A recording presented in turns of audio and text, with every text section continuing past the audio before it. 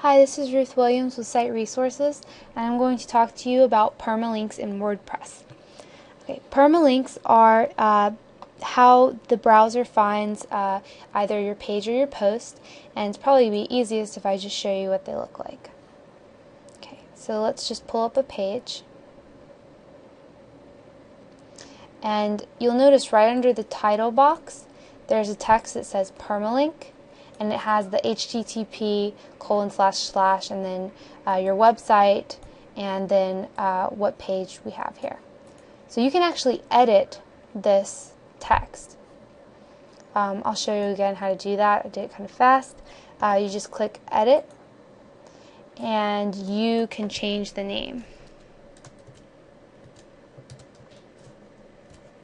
You want to make sure that you avoid actually, you should avoid capital letters and try to avoid spaces. So I wouldn't want to do that.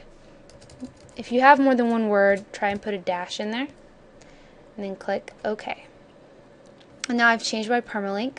So what that means is when I hit update and view my page,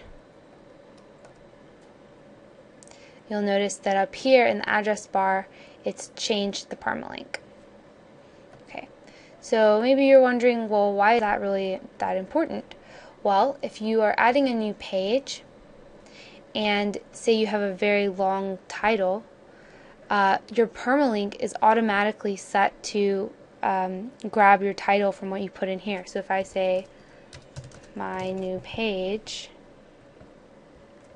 oops.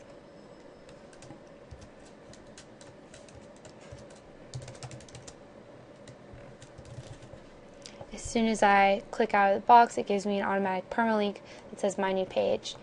What if my title is very long?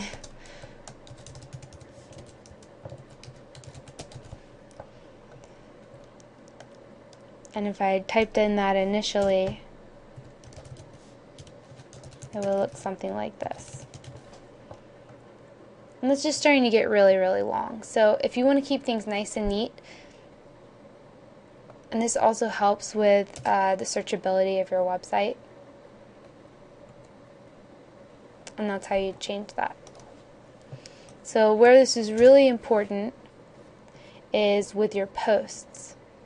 So let's go ahead and make a new post and look at the permalink. Okay.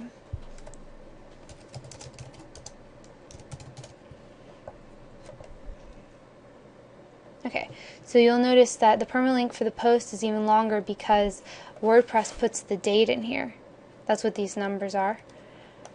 So you really want to make sure that if you do have a long title for your post, you edit your permalink to be a shorter version of that. And that's all there is to that.